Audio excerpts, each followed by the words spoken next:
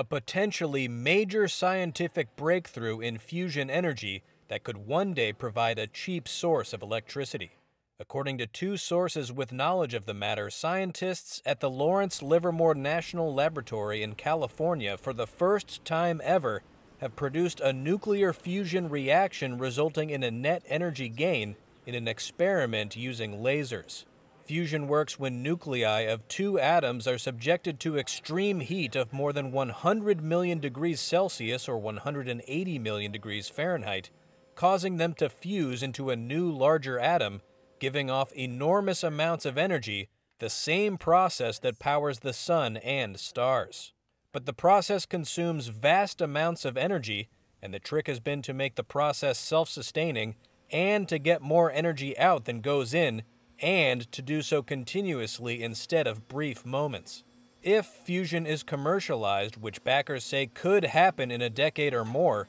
it would have additional benefits, including the generation of virtually carbon-free electricity, which could help in the fight against climate change, without the amounts of radioactive nuclear waste that today's fission reactors produce.